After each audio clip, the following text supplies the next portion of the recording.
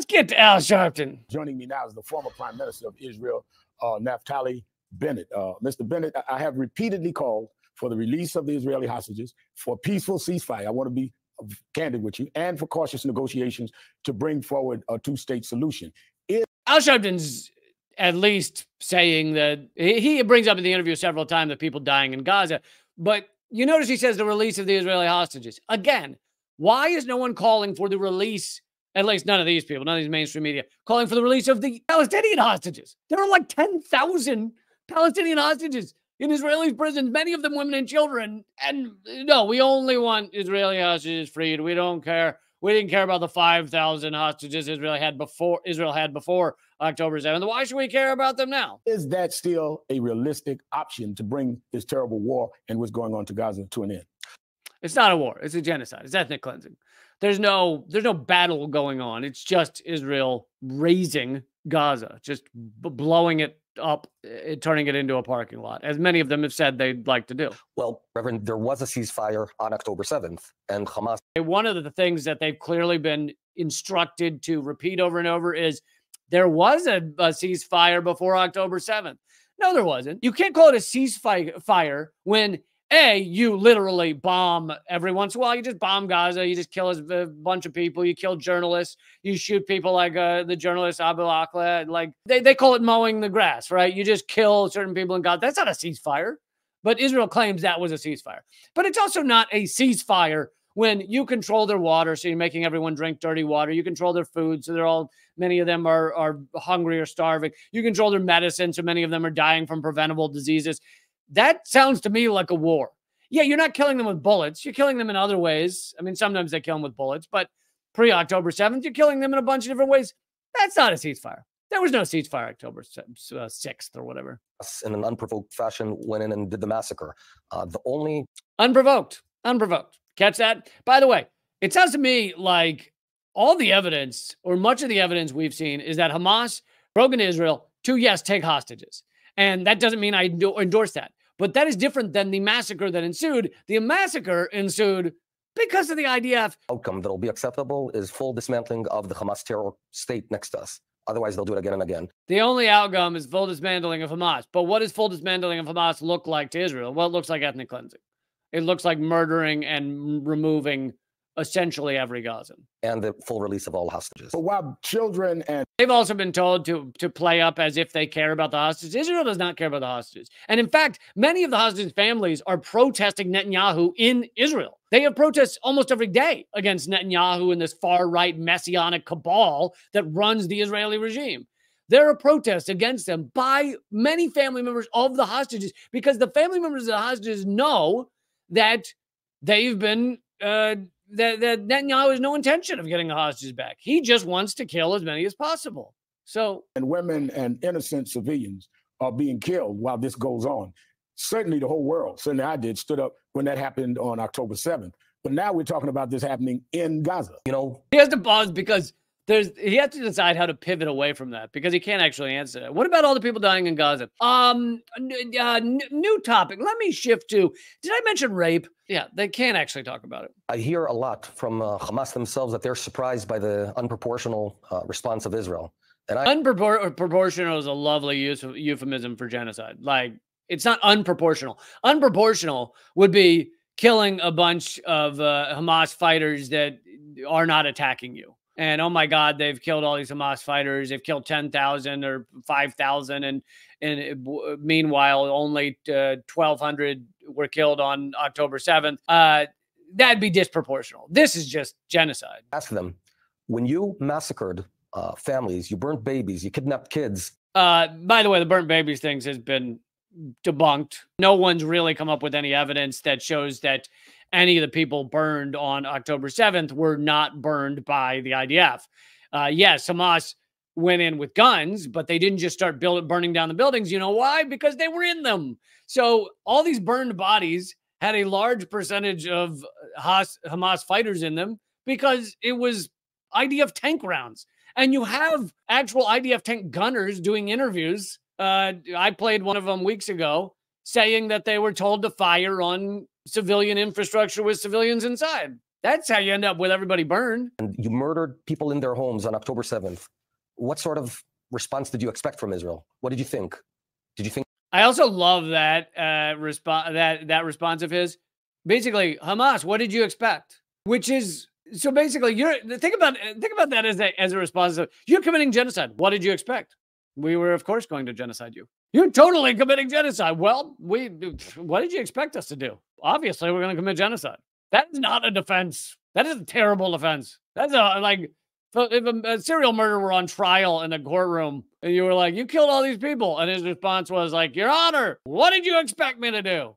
Oh, good point. What did we expect him to do? Clearly kill all these people. I think we just lay back and do nothing.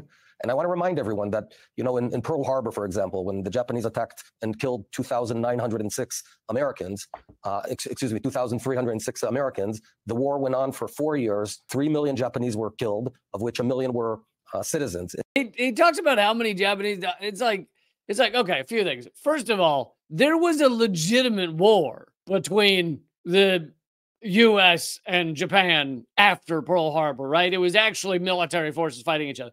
On top of that, ultimately, there was the nuclear bombs drop, which many people have said correctly was a horror show and was not justified and was completely illegitimate. And if you actually go back and study the history and study the historical record, there was no reason the U.S. needed to kill hundreds of thousands of innocent people. And in Hiroshima, they killed, I don't remember what it was, few thousand actual Japanese military. In Nagasaki, it was like 12. Like, it was a tiny number of actual military in Nagasaki that they just murdered 100,000 innocent people. So he gives Pearl Harbor as an example of this being justified. The atom bombs were not justified. Japan was done. They were already going to surrender. They through back channels, they'd said multiple times that they would surrender if the U.S. just let them keep the emperor's title. So because the emperor was like religious to them, the emperor had his title, then they would do a full surrender outside of that.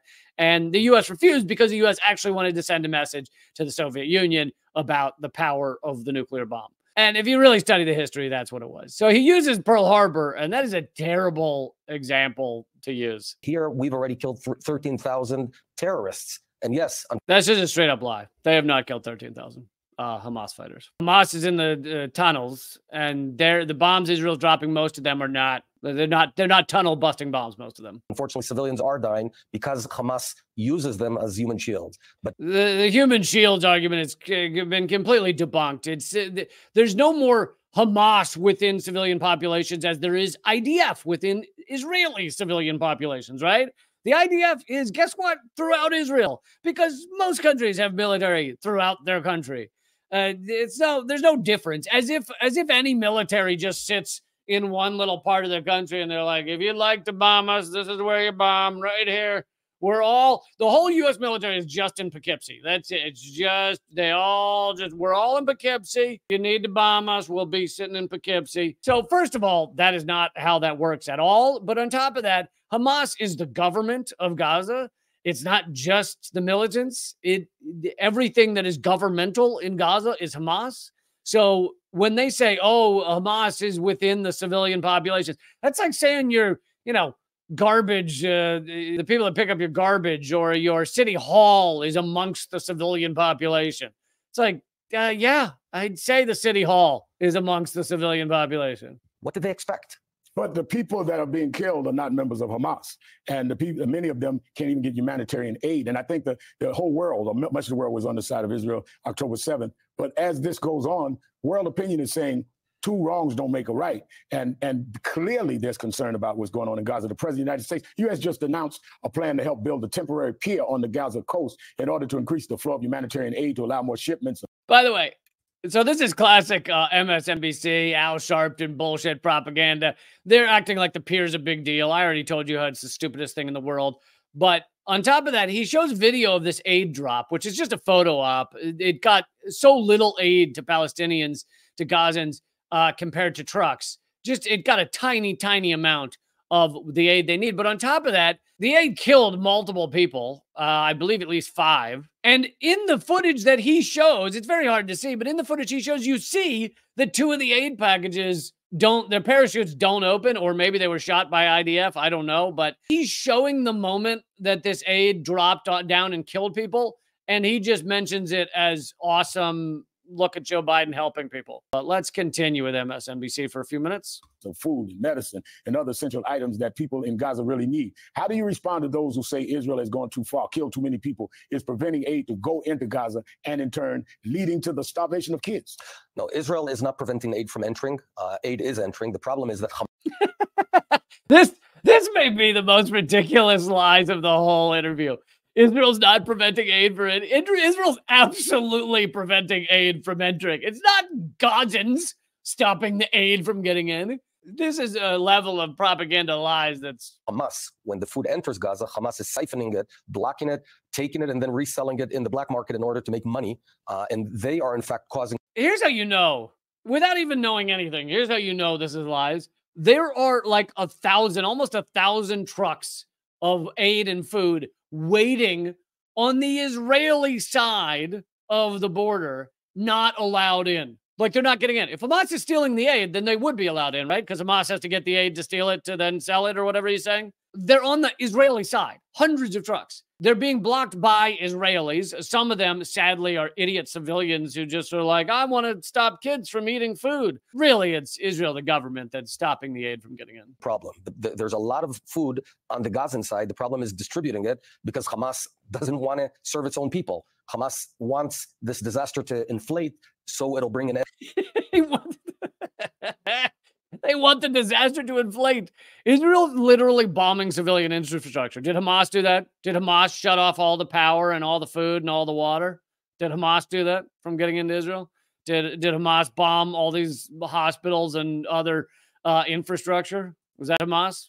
Of course not. And to the war without the dismantling of Hamas. Look, Reverend Al, we cannot allow a terror state to reside on our borders. They are explicitly telling us right now. Can't allow a terror state. Well, then Israel is short for this world if we're not going to allow terror states. We're going to do it again and again. We're going to go in and massacre your families. We're going to go rape your women again. I can't. Was he talking about Israelis are going to do that? Or yeah, that's true that Israelis are doing that. By the way, again, he brings up the rape thing that's been, at least so far, debunked, but they know that's a good talking point. So, and again, we have no choice. Would you do anything differently? I certainly would be concerned since you asked me about.